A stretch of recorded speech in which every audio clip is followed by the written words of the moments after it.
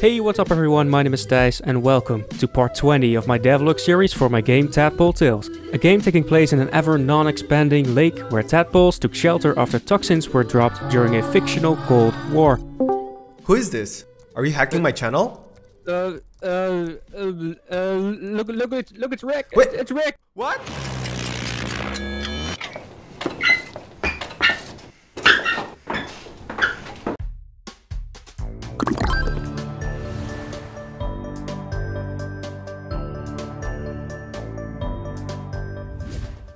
Hi, I'm Andrew and it's time to sit down and catch up on the development of Tadpole Tales, what I've been up to, and answer some of your questions.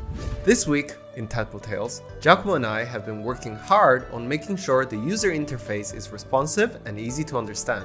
We were again fortunate to have Rebecca, Giacomo's girlfriend, help us out with the layout. Now, in order to make it work, we need the data we've collected from the game scene pass on to the game over scene. So it was perfect time for me to start working on serialization. I have added a time counter that starts when the first wave begins. This will be useful for speedrunning purposes later on. The slider in the game over scene works by counting the wave index in the game and converting it between 0 and 1. I used smooth damp to give the slider a smoother effect. We wanted to create these really cute flags, and I used the trigger component on both the knob and the flags to trigger each one of them. Rebecca again helped me animate the flags in order to make it look better and more professional. Now, with all the data being serialized, the game over scene can now display the data, and look how smooth it looks. We then work on the extra scene, and this is how it looks. Here you can watch the intro and the outro of the game, your best performance, and also it's a place for us to promote ourselves. Since this game will be released for free and we're not earning any money from this, I think the least we can do is to get some exposure from the hard work we've made during this year. Rebecca then again helped me on making the buttons even squishier than before, and now the buttons actually feel like a proper game button. I don't know how to describe that, but I think you understand my point. I then added the subtitles for the prologue, and I've also made the prologue skippable. I'm not a big fan of how this skip button looks, but it works for now. If you have any suggestions on how the skip button should look like, please shoot me a message on Discord or anywhere. To merit this week, our sound designer worked on the two bosses sound effects.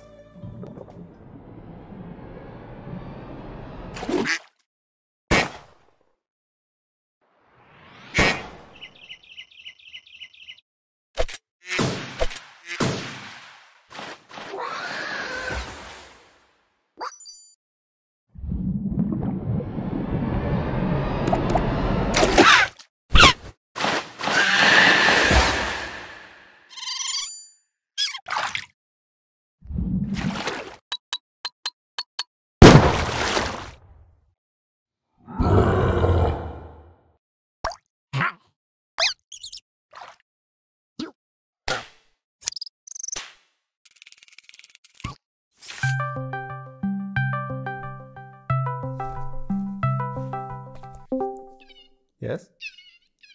You found him? Oh, okay. Okay, I'll let everybody know. I just found out who hacked my channel. He has a YouTube channel called Dual Wielded and is currently making a game called Encaved, about an ever-expanding cave system where people took shelter after nukes were dropped during a fictional Cold War. I have linked him in the description. To properly report him, you have to click the red button. It is up to us to make this community safe and sound, and I cannot let such a hacker come in and hack the progress of Tadpole Tales. Okay, back to the devlog. And finally, my good buddy Thijs, hacker, suggested that there is a pretty long animation of them dying and they can still move around during that frame. It might be a cool idea to allow them to pick up a heart on the screen during that state. That could feel super clutch as they rush for it. I think that's amazing. I can't believe I haven't thought of that before. We have less than 2 months till our deadline and I'm honestly so scared. If you want to put more pressure on me, please consider to wishlist the game on Steam. It's a free game, so there's literally nothing to lose and you'd be doing me a great favor. So thank you so much if you're doing that. And in my life this week, because the weather seems colder, I'm trying my best not to overfeed Leggy. I think this little guy is doing fine, but some leaves have been falling off. I went to the Asian store and got some udon and it was super good and super tasty. I also made some pork bulgogi for my girlfriend. She seems to enjoy it very much. And during my free time, my friend Seb and I, we're super excited for Shadowlands, which is coming up next week, and I hope that my productivity in Tadpole Tales will remain the same. Let's Talk Game Design asks, as a casual shoot 'em up fan, I am aware that of some scrolling shooters having a little visible point in the player sprite that clearly denotes where your hurt box is. Does it have anything like that, or is it based on some casual experience where the difficulty most likely is going to ramp up very far? Great question. The game is rather small, so I'm not really sure how far this is going to go. But in terms of the hitbox does change based on the tadpole evolving, so the sizes change. But more or less, we're trying our best to make it as forgiving as possible while not breaking the game. And that has been my week. Thank you so much for watching and giving us so many compliments. It really means the world to me and Giacomo. If you have any questions and would like me to answer in the next devlog, please leave a comment in the latest video with the word question, and I will try my best to answer them either in the description or in the next video. Follow my Twitter if you want to get in touch with me and see daily updates.